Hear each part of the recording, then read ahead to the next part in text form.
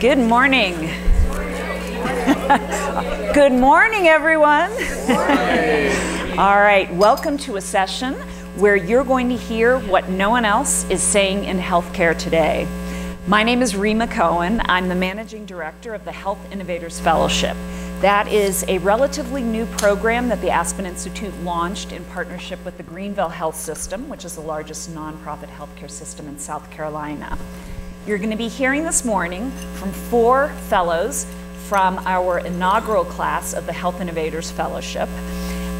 Every year in the fellowship we get hundreds and hundreds of nominations of wonderful, amazing people, and we pick 20 each year. And the 20 that we pick are visionary, bold entrepreneurs, innovators across the healthcare ecosystem. We have individuals in medicine, mental health, veterans care, policy making, biotech, and so forth. These individuals all have one thing in common. They are committed to going through a personal journey of self-reflection, looking at their inside at their own values, at their own leadership, and they make a commitment to themselves, to the fellows, to each other, that they are going to make an even broader and deeper impact on their area of healthcare. And as they identify challenges in our healthcare system and devise innovative solutions to address them.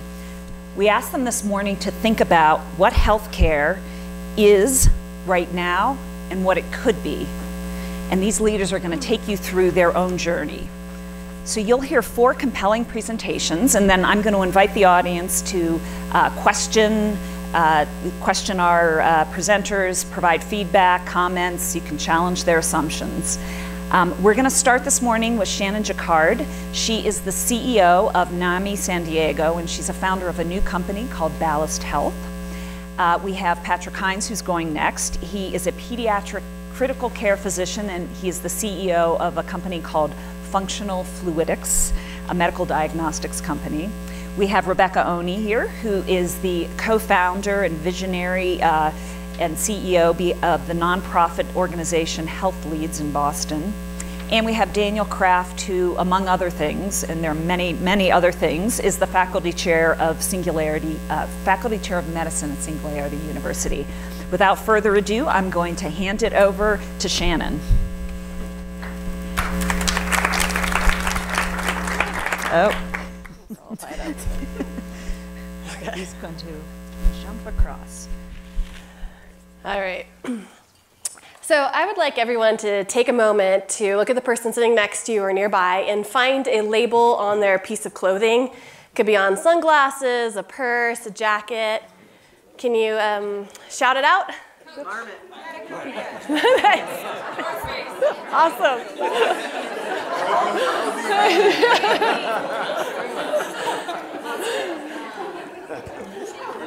All right, thank you. So now think about that process of a stranger kind of looking into your personal space, slightly invasive maybe. Now what if you were given a label that could ultimately kill you? Would you want to keep playing the game? My name is Shannon Jacquard. I'm the CEO of the National Alliance on Mental Illness in San Diego and the co-founder of Ballast Health. And my brother, Jeffrey, he was a 6-foot-tall, avid skateboarder, class clown, was given one such label, a label of schizophrenia, which did lead him on the path that ultimately led to his death. So stigma is kind of one of those things, especially around mental illness, that we kind of see as a little bit uncomfortable. Maybe we want people to just get over it, that it's not really a big deal. And yet suicide is a leading cause, or stigma is a leading cause of suicide in the United States. Right now, CNN has recently reported that the United States is at a 30-year high of suicidality. Also, stigma is the reason that there's a 10-year gap between the onset of symptoms and actually seeking out treatment or support. There was a research study that was conducted that compared the 1950s to today around stigma. And people today were asked, do you believe that mental illness is a true disorder or a sign of personal weakness? And today, people were saying it's a true disorder.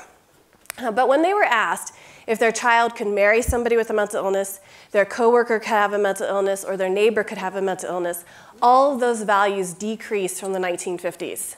So in reality, what we're saying is, I believe you have a true disorder, that you did not cause it, that it is not a sign of personal weakness. However, you must maintain a 100-foot radius from me at all times. It really sounds like leprosy to me. And in fact, I've had people come up to me and say, it is more dignified to take your own life than to admit that you have a mental illness. And recently, about a month ago, an 18-year-old in San Diego, he did just that. He took his own life after being told that his bipolar disorder was morphing into the more stigmatized version of schizophrenia.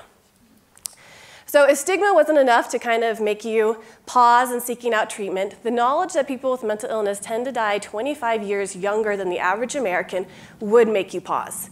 The prevalence of metabolic syndrome has led to a 2- to 3-fold increase in cardiovascular disease. There was an amazing physician at Patton State Hospital once. He said, I want all of you in the audience to take 100 milligrams of Benadryl before you go to bed tonight and see what time you wake up in the morning. And the reason he did that was because a lot of these medications make people sleep like cats, around 16 hours a day. So if you don't take your medicine, you're considered non-compliant. But if you do take your medicine, you're considered lazy. So either way, you really cannot win. So your self-esteem goes down, your self-worth goes down, your ability to recover goes down. And in fact, almost everyone that I know that has had to take an antipsychotic has gained between 50 and 100 pounds. And one of my staff members' husband, John, he did gain a significant amount of weight to the point where he was on oxygen. He was taking 16 different medications to deal with the side effects of each other. And about a couple months ago, his physician told him he had 18 months left to live if something didn't change. He was only 50 years old. So he opted for gastric bypass surgery in order to prolong his life. So medicine is an extremely important part of a mental health recovery, but we need to connect the mind and body in order to give longevity to people's lives who are dealing and struggling with a mental illness. We do not want them to be choosing between their brains and their bodies. So the US mental health system, as you may know, has really kind of failed. In many ways, failure in and of itself is not the problem, but doing something over and over again and expecting a different outcome is. So inpatient hospitalization has really turned into a situation where it's a revolving door. A person goes in, then they feel like a failure. Oftentimes, the experience can be traumatic for both the patient and the family members. So we need hospitalizations to be seen as a tool and not cruel. My success would be for somebody to voluntarily seek out an inpatient hospitalization when they need it. But what happens today, due to stigma and other effects, is that a person declines in their mental health. The family ends up calling the police come to the home, they're handcuffed, put in the back of a cop car, they're taken to an inpatient hospitalization with the 4-walled grade institution against their will. Now ask me, I'm asking you, if a police officer handcuffed you, put you in the back of a cop car, do you think you're being taken to a place of healing? No. So people with mental illness don't either, which really breaks down the bonds of trust between the provider and the patient and the family. Once hospitalization is used as a form of punishment, it is no longer something you will seek out voluntarily. So no matter how yummy and great the gingerbread house will look like for Hansel and Gretel, they will always see it as a place that houses a witch. So we want to change that frame so that individuals want to seek out the form of hospitalization. Nowadays also, hospitalization is being seen or used as a threat to get another person to be compliant with the will of others, which again makes it a punishment. And when family members go and visit, they end up, with that 1-hour visitation, they leave, those doors, they make a very loud clicking noise, and you immediately want to break down into tears. And there's no one there that's really to support you. But with 1 in 5 individuals having a mental illness and 1 in 4 families being caregivers of somebody with a mental illness, there is plenty of us who have the experience of being family members, caregivers for others, of being individuals who have been there and on our journey to recovery. So we can end the isolation, the shame, and the guilt by utilizing those of us with that personal experience.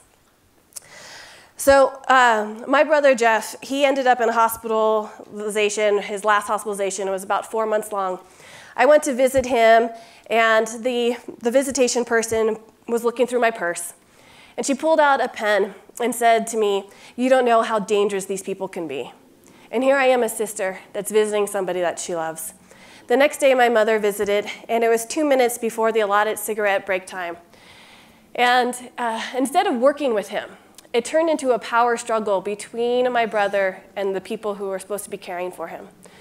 And what they ended up doing was putting him in a 5-point prone restraint after drugging him up with several medications. About 15 minutes later, he died of a heart attack at the age of 25 in a room tied to a bed by himself. And after we buried my brother, a man came up to my dad and said, "Well, you've struggled with him for so long. Aren't you glad it's over?"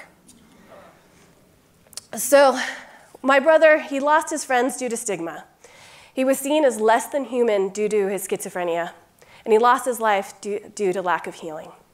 So my ultimate goal is that we all recognize our own self-stigma around mental illness, which is completely normal and human, but that we recognize it, that we employ more peers and family members to support others that are out there, that we combine the mind and body. So again, look at that person next to you and see them, though, without their labels. My goal is that all the Johns and Jeffreys in your life have the chance to recover, and that we rip off the labels that can kill people. Thank you.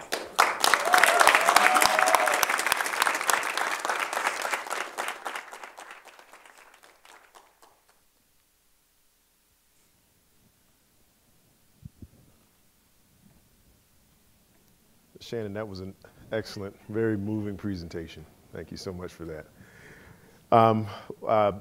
It's an honor to be here talking to you guys, and I'd like to thank Harima and the organizers of this event for giving the Health Innovator Fellows an opportunity and a platform to tell you about some issues that we find very important in healthcare. I'm going to take a much more personal approach and tell you about an issue I see in healthcare and use a very specific example that relates to work that I do to sort of illustrate it. So as Rima said, I'm a practicing pediatric ICU physician, amongst other things. And the great thing about pediatric critical care is it gives me the opportunity to interact and get to know some of the most amazing and resilient people that you'd ever want to meet. And I want to tell you about one in particular named Mary. Mary's a little girl from Detroit, an avid Detroit Lions fan, which by definition makes her resilient. But she has a condition called sickle cell disease that's caused by a single point mutation in a hemoglobin molecule. That's the chemical in your red blood cells that transports oxygen and releases it to the body when it needs to. With sickle hemoglobin, when it releases oxygen, these hemoglobin molecules can stick together and cause these red blood cells to become misshapen and sickled and deformed and sticky.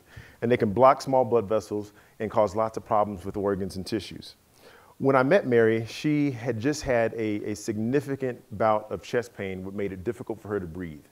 I remember it was a Tuesday night because I was on call, and I admitted her to the ICU. You never forget the look in a child's eyes when, despite their best efforts, they aren't able to breathe normally. And I had to put in a breathing tube, ventilate her until her lungs improved. And after multiple exchange blood transfusions, weaning her opiate medications to treat her pain, and getting her off oxygen, eventually Mary made a full recovery. And I'll never forget, before I sent her away from the ICU, she gave me this big hug and whispered in my ear, "Thanks so much, Doc, but no offense, I never want to see you here again." My entire clinical career is caring for very sick kids like Mary. And I love doing it, but I can't help but think that we could have done better by Mary if we had better preventable tools that would give us more insight and ability to understand when these things are likely to happen. So when I think about tools, it takes me back to my PhD days, and I'm gonna get a little nerdy for a second, but I studied blood behavior using simulated blood flow systems. So our premise was that to understand the way blood behaves in the body, you really need to create a system that simulates blood flow outside of the body. And taking this knowledge, we went back to the lab, and within a year, we had developed a clinical version of this blood flow assay that we were able to use in actual patients, with the goal of preventing the next kid like Mary from having a vaso-occlusive event. I founded Functional Fluidics to make this test more widely available, and we used sickle cell as our first target indication for the test. So we began using this blood flow assay to identify individuals with sickle cell disease who were at risk for the most dangerous complications, such as severe pain, acute chest like Mary presented with, and stroke.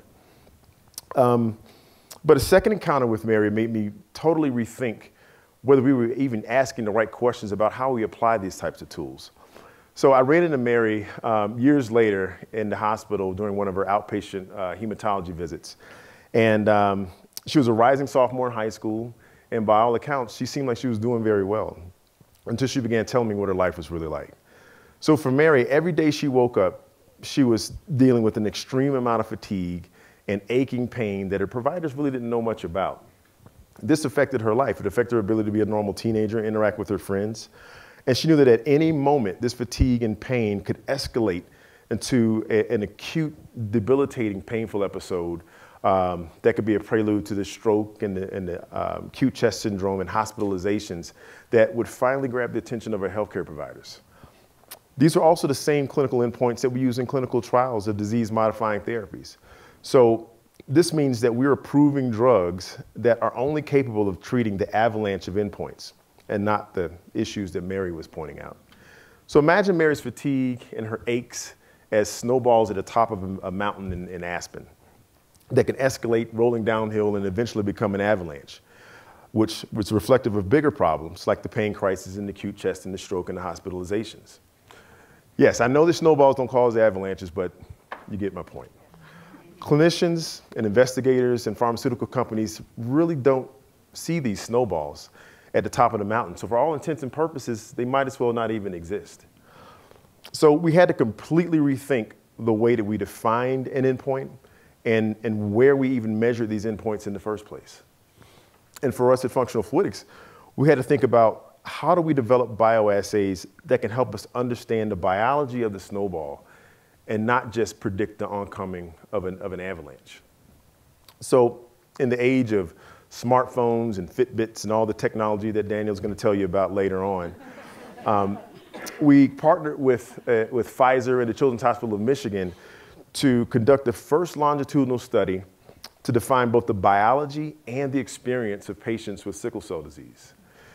And we did this in their homes and not in the hospital environment. So the participants in this study recorded their daily experience of pain and fatigue and quality of life measures using a patient-reported outcome tool. And this was based on a smartphone platform that most of our patients were very comfortable using. We also use an actigraphy monitor, which think of it as a Fitbit, which would measure their movement and activity as a surrogate for pain and fatigue. We also use mobile phlebotomists to obtain serial blood samples in the patient's home, and we correlated this data with the daily experience of these patients and understood how that related to the cellular biology. So using these tools, we're able to objectively quantify and describe the pre-hospital experience of patients with sickle cell disease. And with this insight, I hope that we can spend more time fielding snowballs at the top of the mountain as opposed to managing and digging out of avalanches. So think of it as health maintenance as opposed to crisis management. Although I use sickle cell as a specific example, I could use a number of examples that I see in the ICU and that many of you probably see yourselves, like the asthma that comes into the ICU that should never make it there, the mental health issues that bring kids into the ICU. Many of these issues where the determinants of outcome are based on issues that happen at home, far away from the healthcare environment. So I'm going to close with saying, as an intensivist who is the medical equivalent of an avalanche rescue worker, can find a place in figuring out what issues these patients are dealing with at home, outside of the healthcare environment, I think that there's hope for us all. Right.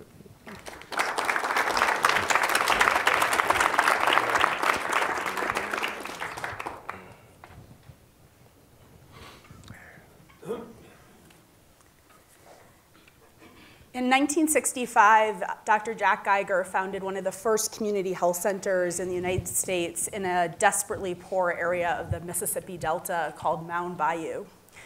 And so many of the patients that he saw at this health center presented with malnutrition that he began writing prescriptions for food. And patients would take these prescriptions for milk and meat, for fruits and vegetables to the local supermarket, which would fill the prescriptions and then charge the pharmacy budget of the clinic. And when the Office of Economic Opportunity in Washington, D.C. found out about this, they were furious. And they sent down a bureaucrat to set Dr. Geiger straight and to tell him that they had intended their dollars to be used for medical care. To which Dr. Geiger, by his own account, famously responded, "The last time I checked my textbooks, the specific therapy for malnutrition was food." But in September 1995, 30 years later, I walked into the chaotic lobby of Boston City Hospital. And I spent the next 6 months having conversations with physicians and nurses in which they shared the same story again and again. They would say, every day we have patients that come into the clinic and the child presents with an asthma exacerbation. We prescribe controller medication, but we know that the real issue is that this child is living with 12 other people in a dilapidated brownstone with asbestos and mildew, and we don't ask about those issues because there's nothing we can do. They said, we have 13 minutes with each patient. We have patients that are piling up in the clinic waiting room. We have no idea where the nearest food pantry is or how to get this patient into different housing. We weren't trained to deal with this stuff in medical school. And we have 2 social workers for 24,000 pediatric patients. So it seems that it shouldn't be so difficult to design a doctor's visit or even our healthcare system around what patients need to be healthy, but we have not done that.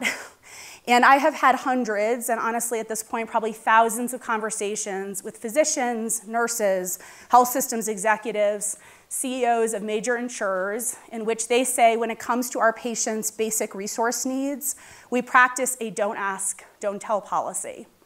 And my work with health leads was born of these conversations and the simple premise that a physician like Patrick should be able to prescribe food or heat for a patient if that's what the patient needs in order to be healthy. So fast forward another 20 years, and where are we today? So it is well established that just 10% of health outcomes are tied to medical care. 70% are attributable to social and environmental factors and the behaviors that are so associated with those. In other words, everything that happens for the vast majority of time, the patients are not in the clinic or the hospital. And yet the truth is we still have not even begun to design our healthcare system around this reality. We talk about managing the health of populations, and we ignore 70% of what actually drives population health. Which begs the question, the one that I'm most obsessed with, which is why don't we do what we need to do to deliver health in this country? And as we witness these legislative brawls in Washington, D.C. over the future of healthcare, it calls another question, which is, have we simply forgotten that delivering health is the purpose of the enterprise in the first place? In April 1963, Martin Luther King wrote the letter from Birmingham jail. This was a letter that he wrote in response to a letter that 8 white clergy had written to him, telling him to call off the desegregation demonstrations in Birmingham. They said to him, justice will come, be patient, chill out. And King replied to this. He said, we will repent in this generation, not for the vitriolic words and actions of the bad people, but for the appalling silence of the good. It's like he was speaking to us today. Because in healthcare now, there is so much noise, right? We hear fights over coverage expansion, work requirements, block grants, drug prices, insurance regulations, everything that we've been talking about for the past 3 days. But when it comes to this basic question of whether we have a healthcare system that is fundamentally designed to deliver health, I hear a few voices, but mostly silence.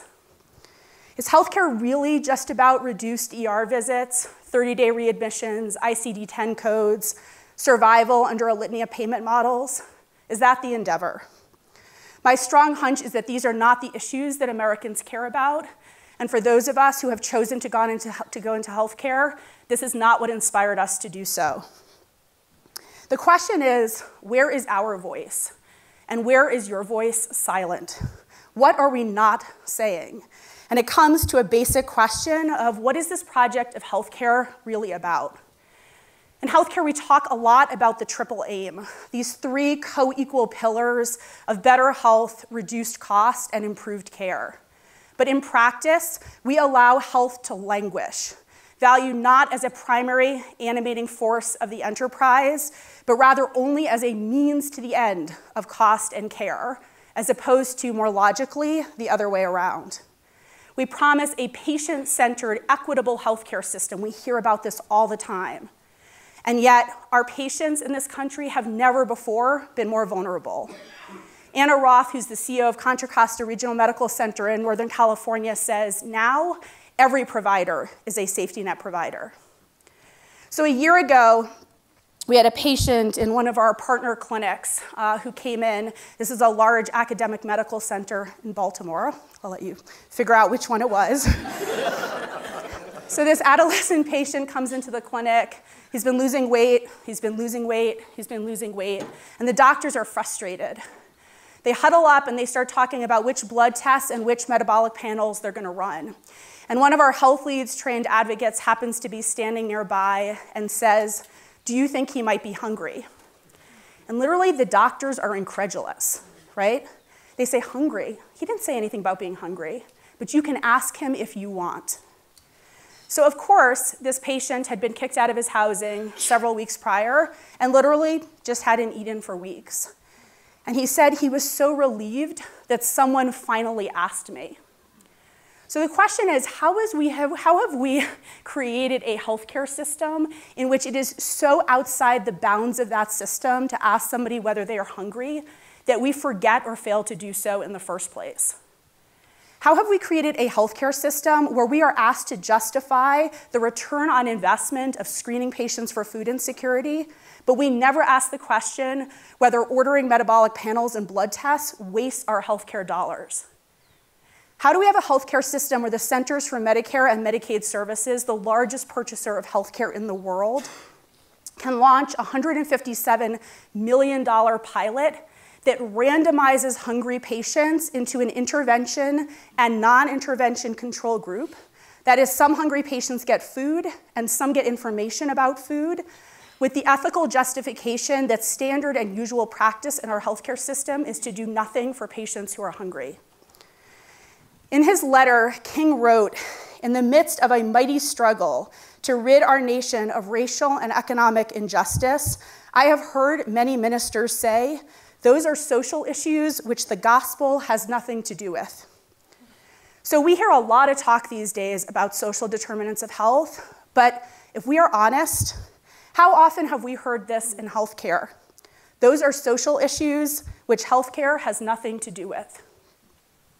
How complicated would it be to add a few questions to every patient intake about food or housing?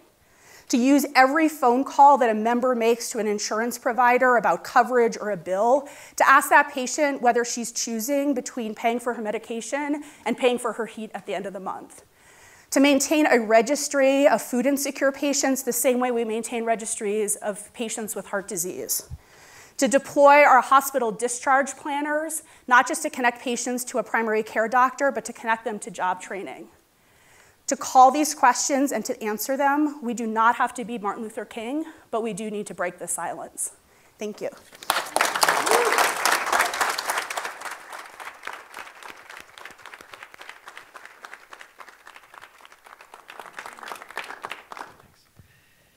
Hi, I'm Daniel Kraft. I'm a physician scientist trained in internal medicine, pediatrics, and hematology oncology, and lucky to be an Aspen Health Innovator Fellow. But I spend part of my time chairing medicine for a 9-year-old organization called Singularity University and run a program called Exponential Medicine, where we look at where all these incredible technologies that are exploding today can play a role in everything from mental health to curing sickle cell disease to impacting social determinants of health. So I want to give a quick snippet and hopefully shift your mindset about what's here today and what's coming across a few spectrums. First, where we are with health and prevention, diagnostics, therapy, and how we can all maybe even play a role in reshaping healthcare in clinical trials and discovery.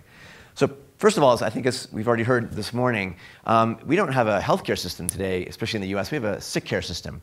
We spend most of our healthcare dollar on folks who already have disease. We have very intermittent data, occasional blood pressure checks, sickle cell screens, elements that might pick up mental health issues only when folks get admitted to the ER. So we're very reactive. We wait for the heart attack or the stroke, or in my field of oncology, the cancer to present at stage 3 or stage 4. And I think the hope of leveraging these new technologies and mindsets is to be more continuous with our data and then much more proactive and really shift the equation again from healthcare, from sick care to healthcare. So a bit of framing, we're in 2017 today. It wasn't even 10 years ago that the first smartphone came out. I have an antique iPhone 2 in my pocket. And imagine how fast the world's changed just in the last 10 years. This is an exponential technology. They keep getting twice as fast and more powerful and sometimes less expensive every 2 years or so. And 10 years ago, these were amazing. If you had to go back and use my iPhone 2, it would feel slow and clunky, has a low-resolution camera. Now we're at the iPhone 7. Imagine what the iPhone 10 or 11 or 12 might be. It might be in 4 dimensions. But literally, these are exploding and shifting how we practice health and medicine and many other elements of our lives. And they're just one example of exponential technologies. We have 3D printing and AI and robotics and nanotech all converging and sometimes getting cheaper and more available, with an opportunity to bring them together to address some of the grand challenges we have in healthcare, whether it's aging populations, access to care, what do we do with all the big data from our genomics or our scattered systems where we're still using fax machines in many of our hospitals and clinics to communicate. How do we help our friends at the FDA, the F word, get out of their linear mindset, or our friends the payers reward, whether it's a new drug, device, application, or social program. So lots of challenges and lots of opportunities. Let's look at a few in real briefly. First of all, health and prevention. We know that our genetics are important, but it's our behaviors that impact most of our long-term costs. We're now just in the age of wearables. Fitbits have only been around, 6, 7 years. Who's wearing one today? Some of you, who's got one in their drawer that they lost? I've got 4 different versions on, including a ring that can track my sleep, something I'm deprived on at the moment. So we have all these new ways to measure our behaviors. And we're going well beyond the idea of just wearables on our wrists and our fingers. We're going to the idea of insidables, contact lenses that can track our blood sugars, devices underneath our skin that can transmit our blood sugars and potassiums. We're going to the idea of trainables, little devices on our back that might help buzz our back and improve our posture, one of the huge causes of primary care visits. We're moving to hearables. Our hearing aids or our music devices can track our steps and our heart rates and tune our activity. Lots of things are exploding in the wearable and connected health world. We're actually moving from Internet of Things to Internet of Medical Things. We're going to be in the 5G world soon in a few years. So almost all our devices, our homes, our wearables can start to measure our behaviors and hopefully then start to nudge us in smart behaviors that will end up preventing heart disease, cancer, and beyond. So that's just a small taste. Even on the mental health side of the equation, our voice can be picked up from our smartphones. Our behaviors, our texting, our movement can be on platforms which can then enable us to be more proactive, to give us touch points in our normal environment to be proactive. So lots of opportunity to improve the health without waiting for the sickness side of the equation. What about on the diagnostic side? We often, again, have very small amounts of data. We're hopefully only in a clinical setting, 0.0001% of our lifetime. Now we're in the age of digital diagnostics. You can have a smartphone attachment on your phone that can look in your kid's ear, send it to the pediatrician. Is he or she incentivized to prescribe a digital otoscope? Are they going to get reimbursed for that? Lots of barriers and misaligned incentives. But we have a whole new set of digital diagnostics. A few in my pocket. I'm going to pull them all out. Even for someone with atrial fibrillation, a little device that can go on your smartphone, track your EKG, tell you if you have atrial fibrillation. Even Apple Watches now are able to diagnose atrial fib. So we have new tools that can be in the pockets, can lower the cost of diagnostics, and can be used to triage and be proactive. And democratize this. I've been involved in helping design the medical tricorder exercise. Several hundred teams developed devices inspired by Star Trek that you could have as a consumer at home to pull down your temperature, your heart rate, your oxygen saturation, talk to your smartphone, embed it with artificial intelligence to make sense of your data and hopefully transmit that forward when you have an issue. Or ways, for example, to determine if you have avian flu or something else. Spit in here, take a picture with your smartphone. That's transmitted to your doctor, to the CDC, to the NSA, whoever else wants the information. And it, again, enables us to pick up information in smart ways before you end up in the ER, intensive care unit, and beyond. So we have a whole new world and lots of exponential data coming at us. We're now at the $1,000 genome, soon to be a $500 genome. We have not just genomics, but our microbiome data, our proteome, our exposome, where we lived, if we grew up in Aspen or in Beijing, very different health risk factors. So we need things like artificial intelligence. I was on a panel here the other day with the head of IBM Watson Health to start to make sense of this exponential amount of data. No physician or patient or health administrator can integrate this and make sense of it in a proactive way. So we need new tools, not artificial intelligence, but intelligence augmentation across the whole spectrum. It may be malpractice in 10 years not to use AI to do the smart workup or prescribe the right therapeutic, whether that's an app, a social element, or just a smart diet. So finally, what about therapeutics? We're moving well beyond just drugs and devices. We're in the era of prescribing apps. Some are for mental health, some are to manage sickle cell patients, some are to connect you with your clinician. The age of telehealth is here. Today you can talk to a doctor or a nurse on your phone. Soon it may be your physician. It'll be augmented with tools like augmented reality, another element that's converging. This is an antique Google Glass, but these can be used to augment clinical visits or enable you in this new era of AR and VR to interact with your own health information, re-educate patients and clinicians across the spectrum. Finally, and also we're moving quickly into worlds like CRISPR. Gene therapy is coming, so we'll soon take sickle cell patients like we heard about and take out some of their bone marrow. I'm a bone marrow transplant doctor. Replace that bad gene, retransplant them, and cure them. That's already happened in clinical trials this year. So huge things are coming.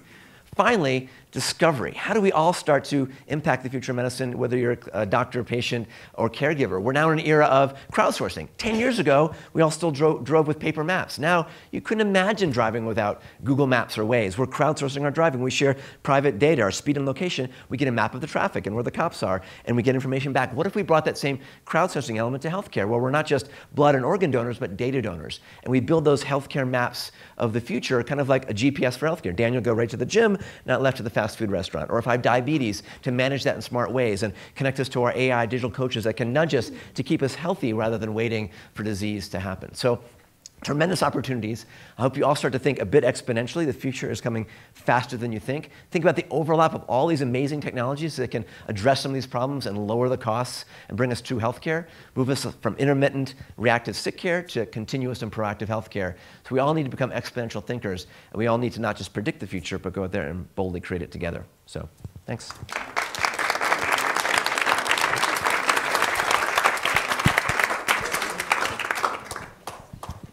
All right, so now you've heard from them. I know I've been in health policy for about 30 years now.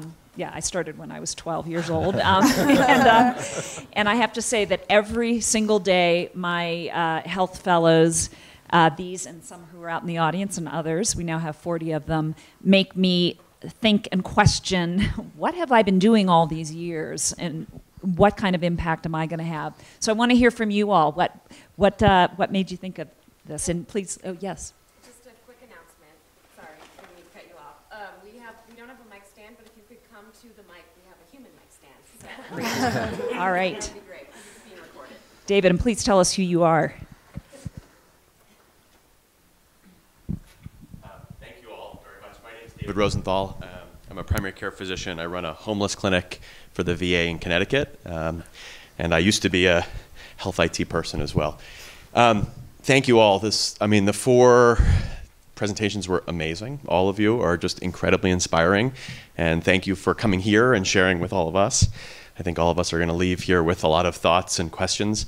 I have one comment and one question. The comment is that after hearing the 4 of you together in this panel, it makes me reflect on how there are 2 worlds we live in, and both amazing progress technologically, and in a society where I think we all reflect that there is just incredible injustice and lack of equity. And so my question is, how do we bridge those divides such that we make sure that the future is already here, but it's just unequally distributed? But how do we redistribute it? Or how do we make sure that the progress gains that we're getting elsewhere are rising all the boats for everyone? Thanks. That's a great question. Who'd like to? I'll take one quick piece of that, is that I come from Silicon Valley, and sometimes we assume everyone's got their Google Glass and their Apple Watch on, and that's how we cure things in San Francisco. But we can democratize some of these elements of healthcare. We're now in an era of $35 smart tablets that used to be $1,000. And while the prescription for folks with low socioeconomic status or living in parts of rural America or Africa isn't to prescribe them a device or an app, we can distribute and democratize some of these technologies to give folks ownership of their own health data, to connect to care, whether it's through a chatbot or to get drone delivery if you need it in a remote location. So while some things are fancy and high tech, it can actually be distributed and democratize things in smart ways to give access to care where folks don't have it. I would say another issue is just education in general. So my company's based in Detroit, and in the incubation center where we work, there's a company called Ecotech that basically focuses on giving access to young inner city kids in the city to STEM education and opportunities to learn about it. And you'll be amazed at the type of projects these kids can do if given the opportunity to learn about it. So I think a lot of these things can be accessible to folks that you wouldn't necessarily think if they're given access and the ability to do that. And it takes folks like us to provide those opportunities, but if given the opportunities, they can access and use these technologies as well as anybody else. So as an undergraduate, I was a history and science major, and one of the most kind of profound parts of that education was this recognition that science is a neutral, right? It's neither good nor evil. It's just a choice of how we use it. And I think that we have some real work to do as a country about deciding what we're committed to and who we're committed to. And until we're really clear on what the project of the healthcare system is, and more profoundly, what our commitment is as to the use of 19% of our GDP, we create enormous risk that science will not be fully used for good. And so, the question that I'm most interested in is how we begin to have a more honest and more complete set of conversations as a country about the fundamental nature of the endeavor, as I was saying before, and the equity of that endeavor relative to those who experience it. Hi, Steve Downs with Robert Wood Johnson Foundation. And I was really interested in this panel because I know both Rebecca and Daniel Kraft, and I was trying to imagine a panel that had the two of them on it. But this was outstanding, and I really wanted to come and see it go down. I just wanted to see it happen. That's it, and you did not disappoint. But I want to make a serious point, and Rebecca, in effect, you just made it, which is what I heard from both you, Patrick, and Daniel, is the tremendous opportunity and the change in the resources that we'll be able to bring to bear in the whole endeavor. But without, I think, what Shannon and Rebecca have talked about really focusing on the goals and the purposes of the system, we could go down a path of just much more expensive, more sophisticated care, more downstream activity. And we absolutely need to have the conversation that I think this is pointing us towards. So thank you all very much. And can I just say one thing, Steve? I think this point is such an important one, and not to be lost here is actually this is the value of the fellowship, right?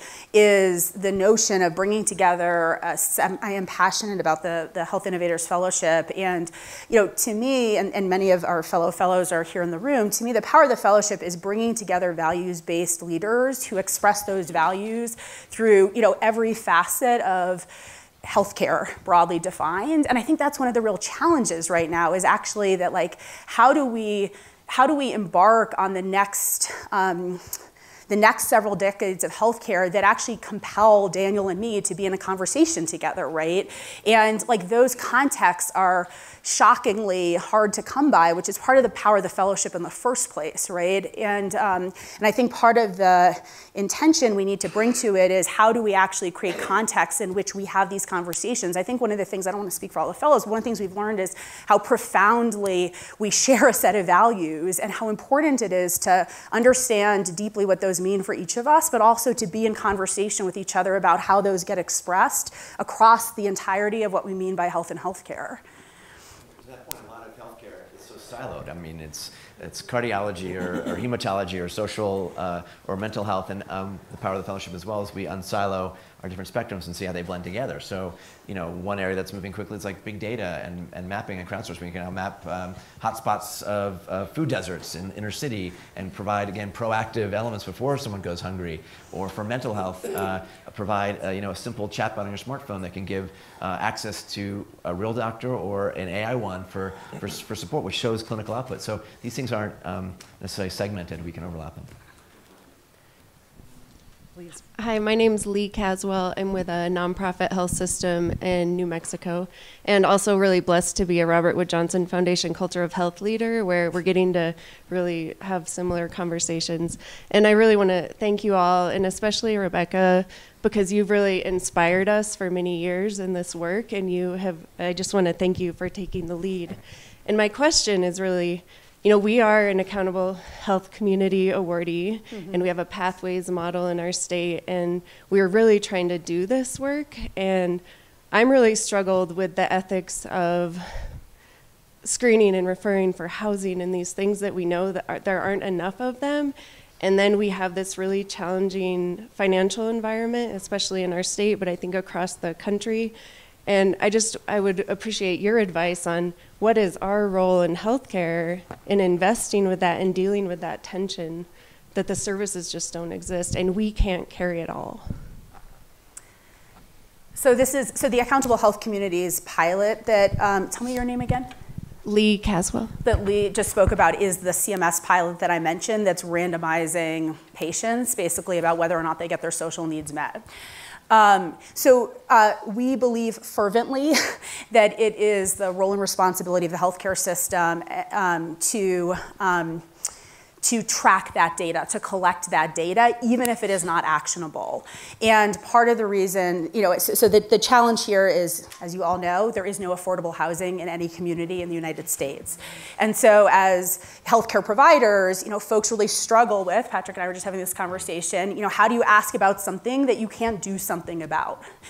And our real kind of belief and work at Health Leads is the notion of using healthcare as a Trojan horse to be able to get at how we choose to spend our dollars in this country and what we choose to invest in. And if the healthcare system collects data showing that its unhoused patients are more expensive, have worse health outcomes, are more likely to get admitted to the hospital, are more likely to show up in the ER, I will tell you that is infinitely more powerful than any affordable housing group making the same point.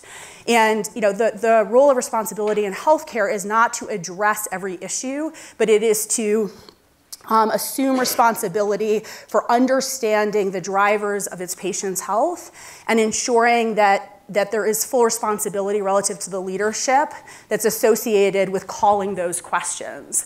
So, one of the interesting experiences we had when we launched in Northern California was that in one of the clinics where we launched, 60% of the patients were running out of food at the end of the month, but 40% of the CalFresh, the food stamps benefits in California, go unclaimed. I will tell you that when the head of government affairs at Kaiser Permanente decided to become involved in why it was so challenging for people to access food stamps benefits in California, that was reams more effective than any organization like Health Leads advocating for improved access to food or housing. And I think that's the real opportunity for our healthcare system. Okay, we have time for just one more question. Joanne. Hi, I'm Joanne Cannon, and I run the healthcare coverage at Politico. And in addition to our millimeter by millimeter coverage of what goes on in Congress, we're doing our magazine, Free Outside of Paywall, has been doing a year-long series on public health in the 21st century. Public health really broadly defined. Our first edition featured a piece on health leads. I just assigned a piece on behavioral and physical health. Patrick, you gave me an idea for November. You may hear from me later. But we've done a ton on e-health, and my question is really for Daniel, because I see this explosion. I see like a gazillion times 20 apps and tools, and I've seen some of them work on small pilots. But I don't know which ones are good, and I don't know which ones help patients. And I hear from doctors, leave me alone. I have more data than I know what to do with. I cannot deal with all this patient-generated stuff. So how do we figure out, how do we find the gems that we can use in this, you don't know what my inbox looks like. Great question. We are living in this, there's a bit of a buzzword of digital health and connected health and mobile health. But one of the opportunities is to align the incentives. We're now in this year of, a lot of us are data geeks. We wear our connected devices. We can track our steps and our sleep. That's quantified self. But that can move to quantified health, where every patient, whether they have sickle cell or a mental health issue or diabetes, their data from their wearables and low-cost ones can connect into their EMR. And your poor, overwhelmed physician has to have that part of their workflow. No one wants to see my individual raw data. It needs to be synthesized and integrated and presented so that we're proactive. Imagine each of you have your own your own health check engine light for the body, and your physician who has 2,000 patients gets, and you as an individual see that check engine light, and the physician calls you or your nurse does proactively. So while there's a lot of froth in digital health and a lot of apps are not very good, we're seeing the FDA and others and at Stanford, we have a digital health program starting to show that if you give someone a connected blood pressure cuff, and that data can flow to their clinician or their blood sugar, they can definitively improve hypertension and blood sugar control. So there's early evidence that, quote unquote, digital health can work in the right hands. And we need to connect the dots and make it part of, not just the triple aim, the quadruple aim, to leverage these technologies to make the situation for the clinician who's overwhelmed by some of this data and inbox smarter as well. I think Shannon wants to say something. Just to add on to that really quick. So suicide rate is extremely high after an ER visit, upwards of 30 to 40%. And a lot of times it's because there's not connection after discharge from an ER, if they haven't moved on to an inpatient unit. So there was this company, and I have no idea who they are, but they created like a little alien device, and the patient took it home with them. And then when they woke up in the morning, it would say, "How are you doing today?" And they would say, "I'm just fine." And it would know by the inflection of your voice whether you're fine or not fine. But that wasn't the point at all. It was the patient said that it was valuable because they knew the message was being sent back to the doctor. So it was the ability or the feeling of connection to the physician that mattered and actually encouraged them to take responsibility for their care. But I think that we could change that. So we right now at NAMI, and my new company is Ballast Health, we connect with ER through the family peer voice. So we could do that same model. So when you're discharged from an ER, the family members or peer people with a mental illness, they can be the ones that are making that follow-up connection via some sort of technology to do that coaching support. And the last thing I'll add on is that we really have to study these things. Like we talked about Fitbits and actigraphy and how we're sort of applying it to this study with sickle cell disease. I mean, people think, oh, wow, that's really cool. I mean, you could really follow what patients are doing, but you don't know what that data means unless you really correlate it with folks who really understand what's happening with the patient and associate that with what this technology, this wearable is actually giving you. So I think people have to collaborate more with these guys and figure out what exactly it means and validate it. All right, I'm so sorry. I know there are lots more questions and comments. These folks will be around for a while. You'll see them over the next day or two. And I want to thank you so much for your attention and great questions, and especially thanks to these four folks.